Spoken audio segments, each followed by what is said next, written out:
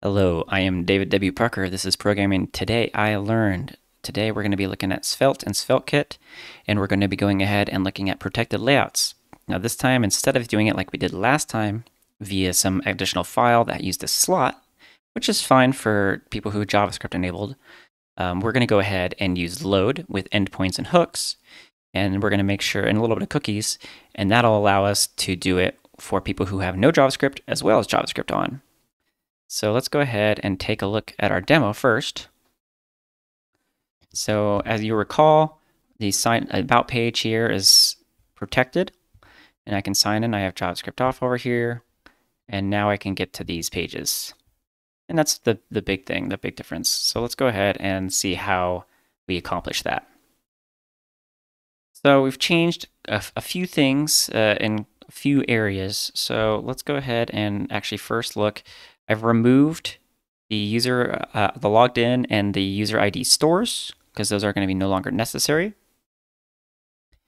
Inside of the helpers here, this protected redirect says if no session logged in, redirect, otherwise return some base.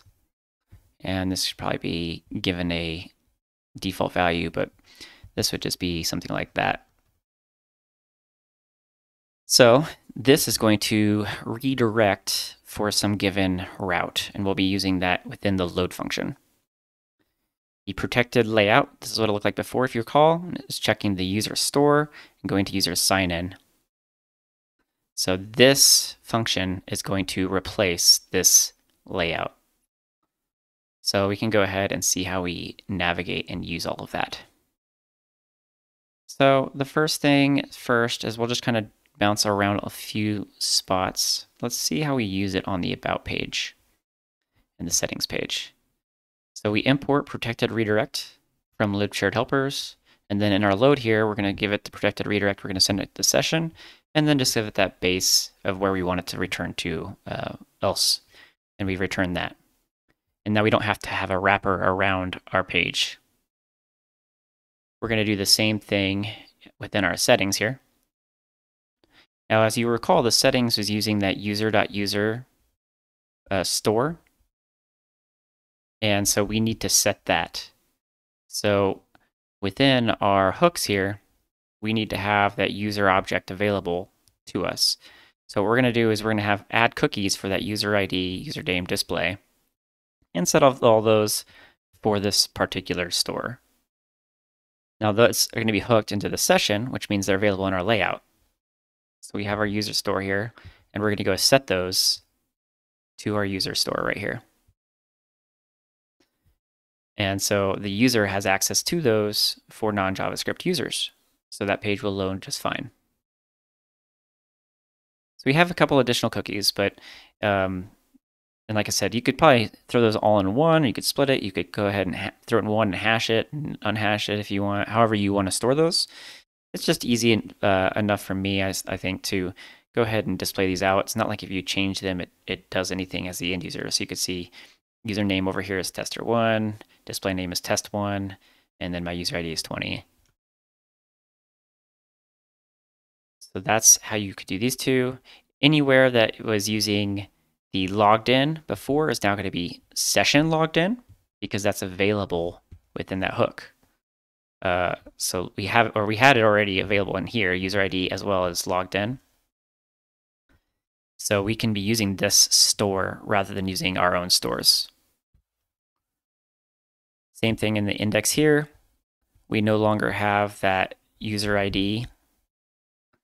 We're going to be going ahead and grabbing anywhere that we had logged in. Actually, yeah, this one didn't use user ID, it used logged in. So this is not logged in.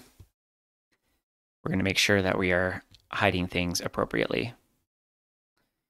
In the sign in and sign out endpoints, we need to make sure we add those cookies that are now needed for sign in. And then for sign out, we want to make sure we clear them appropriately. And then again, anywhere we're using the old logged in or the user ID will be session instead.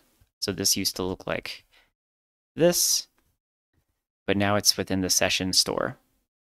So not a big change, but since the store is already available to us and since we're already using it, there's no reason to have duplicate stores. And then in our sign in, we need to make sure that we are updating that session with that user ID as well as that logged in value. And this is for people who have JavaScript enabled.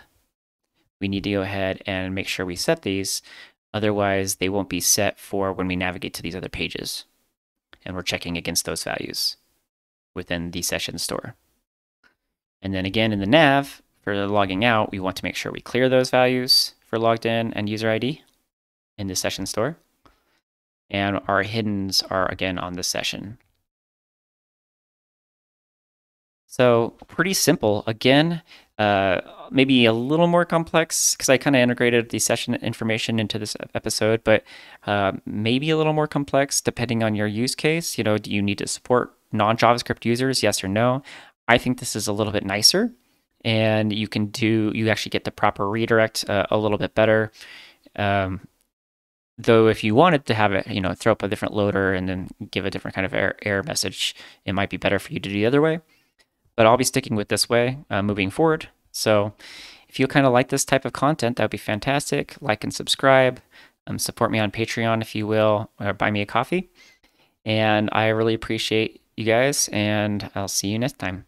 Thanks.